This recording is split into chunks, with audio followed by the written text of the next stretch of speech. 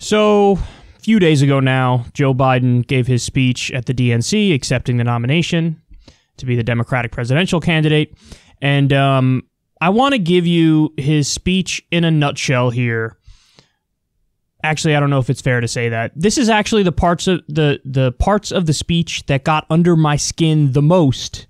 But let's watch that, then I want to respond to it. And also, I want to give you the overall sentiment and takeaway. Watch. And speaking of President Obama, a man I was honored to serve alongside for 8 years as vice president, let me take this moment to say something we don't say nearly enough. Thank you, Mr. President. You were a great president, a president our children could and did look up to. No one's going to say that about the current occupant of the White House. What we know about this president is if he's given 4 more years, he'll be what he's been for the last 4 years. A president who takes no responsibility, refuses to lead, blames others, cozies up to dictators, and fans the flames of hate and division. This is our moment to make hope and history rhyme. With passion and purpose, let us begin, you and I together, one nation, under God, united in our love for America, united in our love for each other. For love is more powerful than hate. Hope is more powerful than fear. And light is more powerful than dark.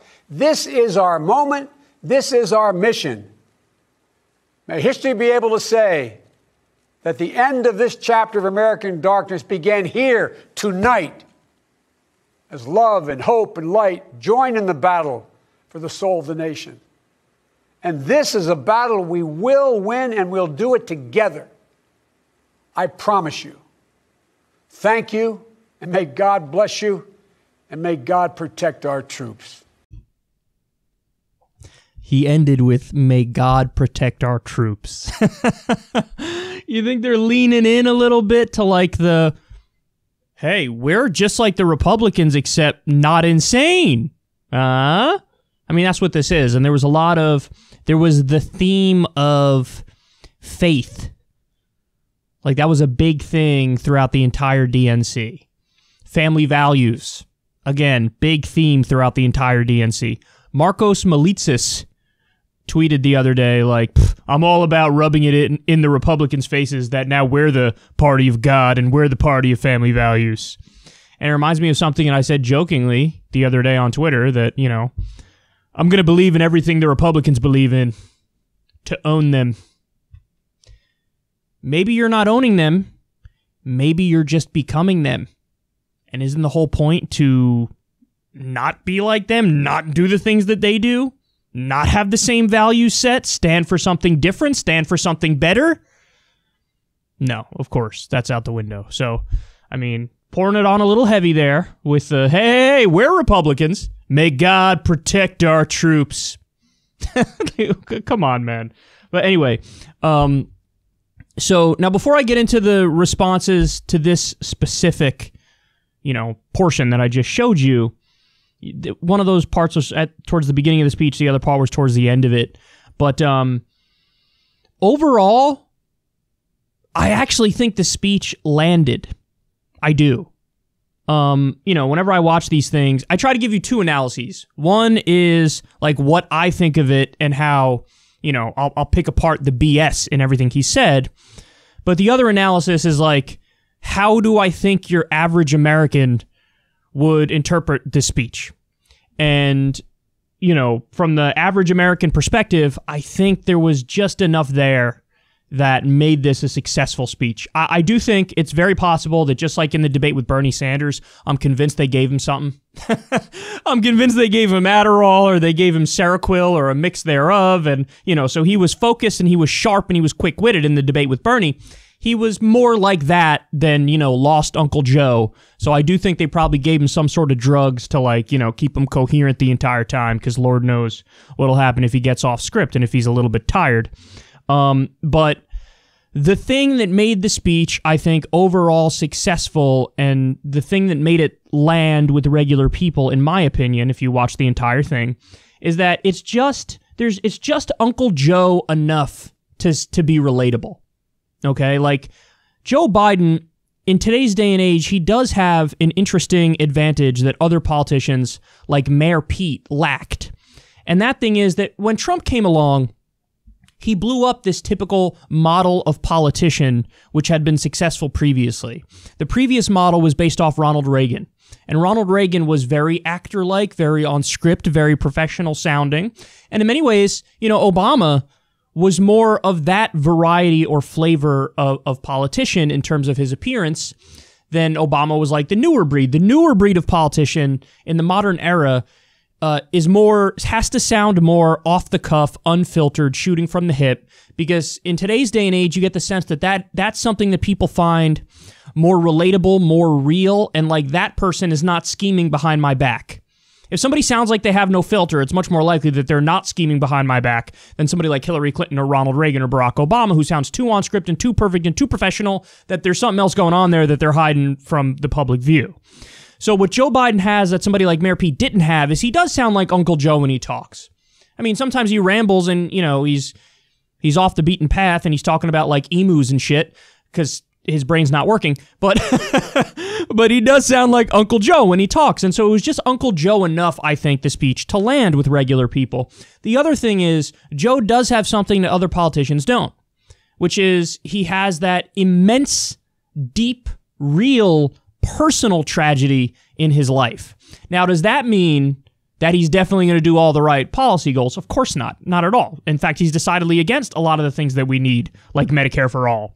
But what will happen with average people who don't really follow politics that closely is they will infer by looking at Joe's personal tragedy and his personal story, and they'll go, oh, that guy's got to probably look out for me because look at everything he's been through.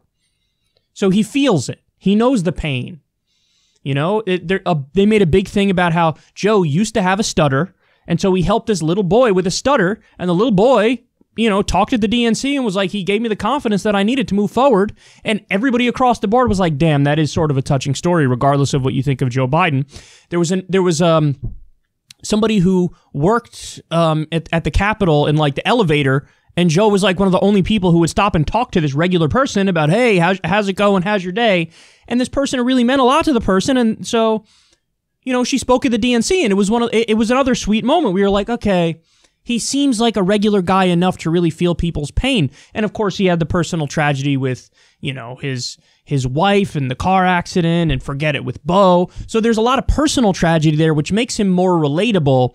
So you have the Uncle Joe aspect of it, where he sounds like he's shooting from the hip, and then you have the personal tragedy angle of it, and then you mix in with that enough of the return to normalcy, vibe, and I think it's going to strike a chord in today's day and age when everybody feels like everything is so haywire because Donald Trump is president and the country's falling apart.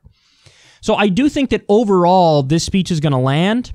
Now let me get to the second part of my commentary, which is how infuriating the things are that you just saw in that clip I just showed you. So he starts off by doing the thank you Obama thing. Guys, I don't know how else to say this other than Barack Obama is one of the main reasons Donald Trump got elected. A lot of people voted for Barack Obama, including myself, in 2008 and thought, I hope we're going to get like FDR-style change. We had the subprime mortgage crisis and the Great Recession. The economy was imploding. We didn't want half measures. We wanted a New Deal. That's what we wanted. One of the most important things was I wanted to end the wars. So what did Obama do? He didn't do a New Deal, and he didn't end the wars. We're still in Iraq, we're still in Afghanistan to this day. So Obama sounding like this outsider and then being a status quo manager really let a lot of people down, especially in my generation, man. Like my generation, we've been so turned off to politics because your hopes get up that there will be real change coming, and then it's not delivered. And then you have the establishment looks at somebody like Obama and they think, no, he's the ultimate, winner, and he's the ultimate success story because he managed that status quo properly. He sounded like an outsider and then he governed as an insider. And to Joe and the insiders, that's successful. Just like Bill Clinton was successful in his eyes. When, of course, Bill Clinton, destroyed welfare, did the Gramm-Leach-Bliley Act, which repealed the Glass-Steagall, which led to a market crash. I can go on and on. So the whole thank you Obama thing, it's like, oh, they literally have no idea how we got Donald Trump. In their mind, they really think it's all that Donald Trump's a vicious racist bigot and a bunch of vicious racist bigots voted for him, and that's the end of the conversation. No deeper analysis needed. They have no idea that the fake populism of Trump actually landed. The fake populism of Trump was, one of the key ingredients which made him win the Rust Belt.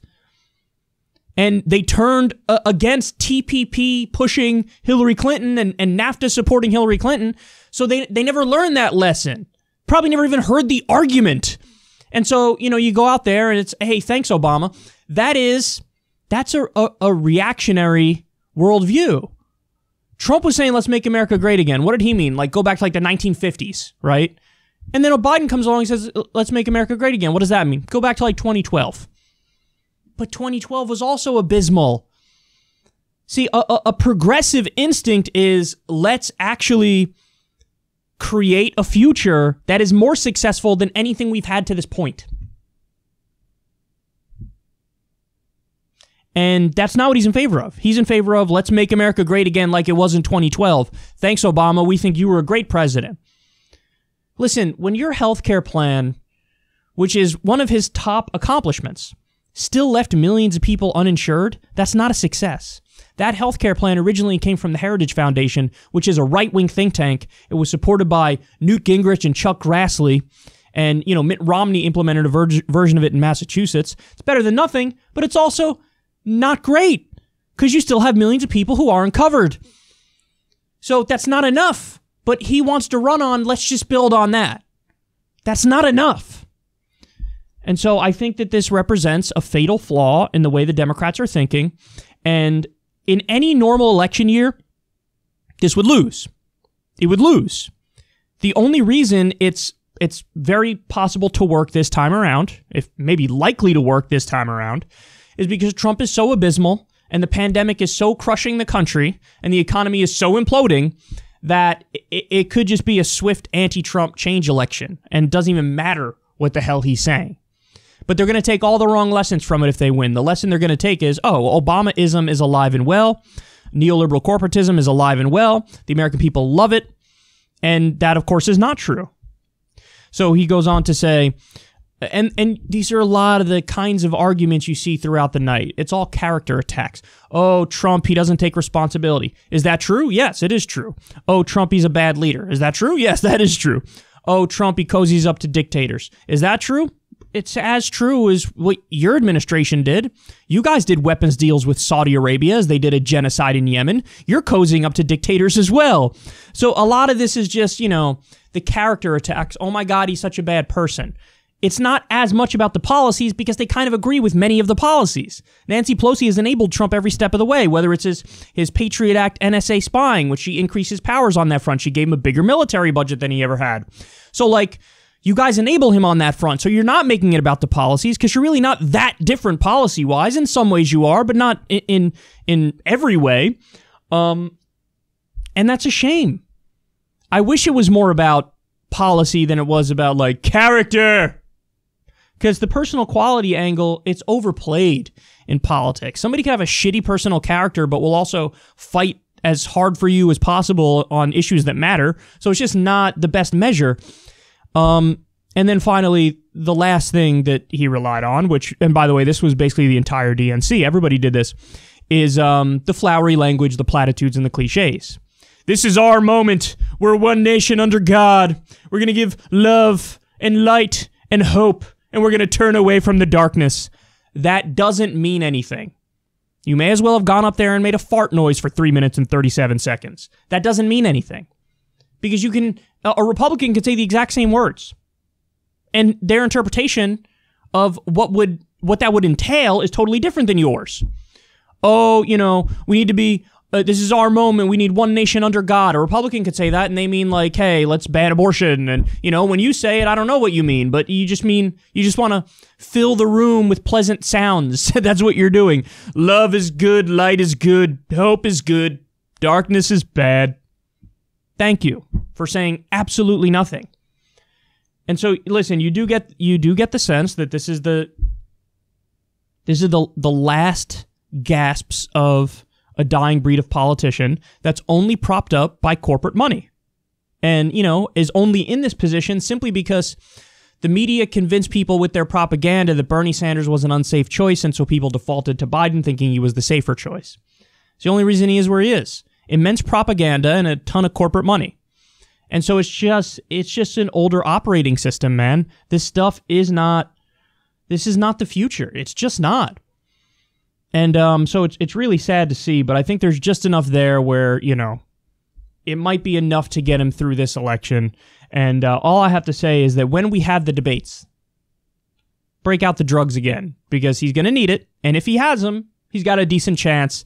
If he goes into these debates without drugs, oh boy, look out.